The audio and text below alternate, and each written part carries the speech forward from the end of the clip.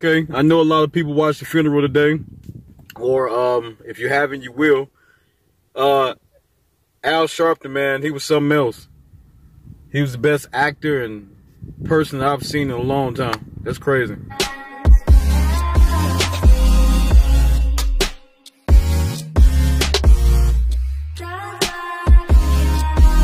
This is James Sutton. You know, I want to get right into it. It won't be a long video. I just have to point out a couple things. I watched the funeral today of George Floyd, man. It's like any funeral. Who wants and who likes to see a funeral? Who likes to see any person get killed in this country? Black or white? Who want to see their family members up there crying and going? No one. With that being said, yeah, you had old Al Sharpton up there speaking, right? And I mean, it must have took him a good 10 minutes or so, maybe longer, maybe a little shorter than that, to get right into a political stance. And anybody who watched this, if you open your eyes up, just look at it from an open eye, you'll see what I'm talking about. First thing he gets into is President Trump, right? When is there a best time to bring this up and talk discredit Trump as much as he can, right? This is a perfect time for him. So this is how he kind of went off.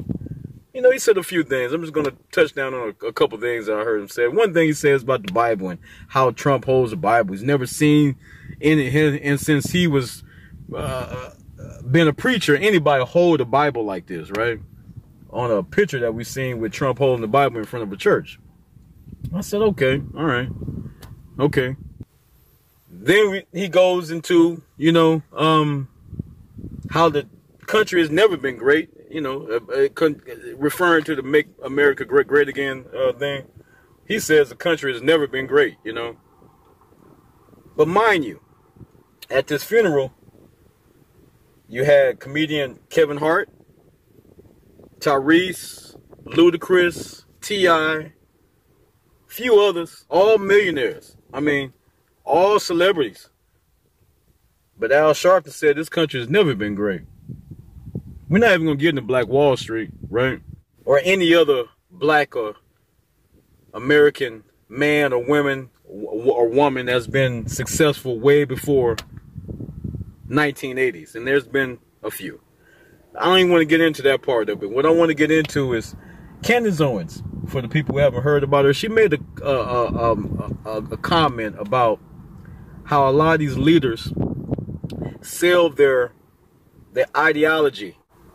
And, you know, you get a lot of black people in the room, and the first thing you're doing, or your first thing you start to do, is you start to relate with the community as far as the struggles and the community and what we don't have and what the white man has done to black people to keep them down, and you know, and all these things that does nothing for black people in this country but keep them right where they're at.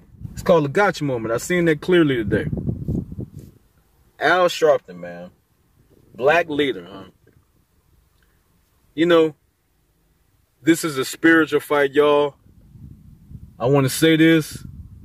To me, this is one of the biggest introductions to the Antichrist. One of the biggest introductions to me. And let me explain real quick of what I'm saying. You got people out here breaking and tearing down businesses, killing other people, killing other black people. Oh, David Dorn. Have you heard about him? 77-year-old man, died. Police chief, been on the police force for years, loved in his community. He got killed from somebody during the riots, from a rioter, shot him. Been on Facebook. Oh, here's another one. Young lady in Iowa, I believe her name is Irie Carey. Kelly. I might be pronouncing her first name wrong. Young girl, look a lot like my daughter. Got killed for just being too close to the rioting. Someone shot her right through her window, car window, right? Here's another guy. Oakland, California. Underwood, Mr. Underwood. 53-year-old black man got killed for trying to keep peace during the riots. You don't hear one word about that. You know why? Because it wasn't by a police or necessarily another or a white man. This is the most twisted thing right here. You got people scared, white people scared to say that white lives matter too. You know why? Because of the fear and the backlash of what might happen. It's all fear. This is why I say the Antichrist is getting introduced, because when you start bowing down to evil, like the things I just said right there about you can't even say white lives are important also, or any other lives are important also, without somebody saying, yeah, but it ain't. You know, that's just, if you just think about it, that's twisted. That's a twisted mind, a way of thinking. It's twisted. You don't even got to be a Christian to know that is something wrong with that thinking. You have racial tension in this country from both sides. You got black people that's on social media all the time. You can get on TikTok right now and hear white people getting racially talked about all the time. Girls in there saying, oh, white guys, white people this, we don't like white people, we hate white people. Let somebody say that about somebody that's black. It'll be a war out here.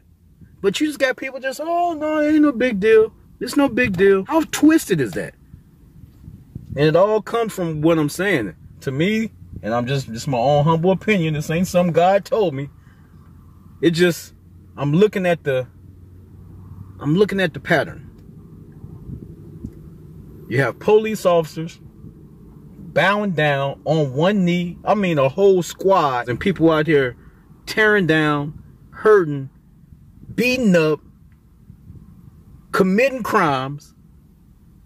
You got police officers, everybody's seen that, bowing down. And then you got the guy in the front. If you go look at this, the guy in the front is, get down on one knee. Police doing it. Throwing up black pop. Half of them don't even know really what that means. I've personally had people in my family that was Black Panthers. But my aunties, and I'm not going to name no names, so I'm not foreign to that, right? I know enough. This is a spiritual fight, y'all. This is a spiritual fight. I said it before, and that's what it is. Racism. I used to think that racism was so real, people was really racism. I just don't believe that no more. I know a lot of people are gonna be like, what are you talking about? I just do not believe racism is a thing. I believe it's good and evil, and I believe people love or either they hate. You have people in every color line that pertains to. It ain't just white people and black people. It's black people against black people. It's white people against white people. It's so on and so forth. Mexican people and all Asian people. It's not about the race. It's about hate. That's why we can't overcome racism. That's the big trick of the devil. He's been using it from the beginning of time. How can you overcome racism? How can you overcome a person's skin color? You can't.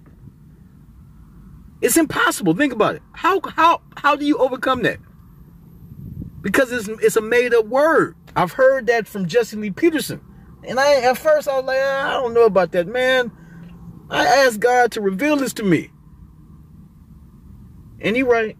I mean, do history. You can even go back in history. It was actually a made up word. Man, look. Every election year, we have this. Like a lot of people know, we have all this. So many people hate Trump. They hated Trump before he got in there. So they're doing everything they can to get this man out of office. By bringing Al Sharpton on to talk about something that has nothing to do with George Floyd's funeral. Make America Great Again has nothing to do with George Floyd's death and his family and what they're going through. But man, you better believe this is the best time to bring that up. And you know what? We ain't seen nothing yet. You're going to have all type of Arbery case and their family. They're going to try to get all these people together to push this evil agenda. And that's what I call it, evil. It's evil.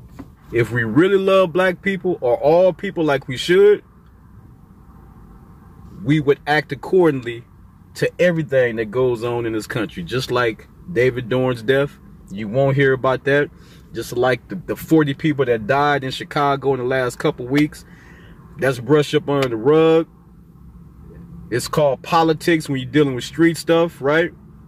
Nobody want to get their hands dirty. I'm not saying no one. I'm just saying you don't hear about it like this. It doesn't sell. Ladies and gentlemen, we are in a spiritual fight. Don't be fooled, man. You know, I'm paraphrasing things from the Bible, but that road to heaven is narrow. That road to hell is wide. The Bible said you even gonna have believers falling off and losing faith in the end times because of the pressure of the Antichrist. And I believe this is a great introduction to what we're about to see, or what we're already in right now. Man, do what's right. Stop being fearful over everything you hear just because you don't want to be an outcast, or what they call it now, canceled. They already canceled you. They already canceled you. You just don't know it yet. The only reason why you don't feel canceled because you believe and you agree with what they say, if you're one of them, those, right? That's why they haven't canceled you. But say something that you believe in. Stand up for something that you believe in, and see how quick and how much love they have for you after that. And I'm not just talking about black people. I'm talking about the evil mind frame behind what's going on, because it is a spiritual thing, man. And a lot of us, a lot of people is blind to it. I just got a text. It probably was Al Sharpton saying, I'm just, hey, get around Vegas, man. Go love somebody today, man. Don't be fooled by all this trickery. Ask God to lead you and show you. Don't take my word for it either. Ask God to show you just ask him to show you, and really ask him to show you. And I promise you he will. Get around Vegas. Man, look, we're going to get out of this. This ain't the first time we've been through this, and it won't be the last time. We have riots before. That's another reason why, you know, this don't work, because if it worked, we wouldn't be in the same predicament. Little tidbit, and I know a lot of people know, a lot of people don't know. How we make changes is doing it the right way, going to your state, going to these meetings, these laws that you want, sitting in there getting these laws passed by legislators, right? Parents, teach your kids when they get pulled over, not to run, not to talk back, not to act crazy. Just do what they got to do so you can get on your way. We'll save a lot of lives, a lot of black lives, just by being responsible and being accountable to the things that we know we need to do. Because that's what I was taught. Get around Vegas. I love y'all, man. I know a lot of people don't agree with what I'm saying, but that's okay. I can still have love for you. If you don't love me, that's okay. I'm not doing this for you to love me. I'm doing this for you to lead you to God, man. This is not my truth. I'm just repeating what's in the word, and I'm paraphrasing it. If you don't believe me, get in there and see it yourself. Matthew 6:33. Talk to you next video.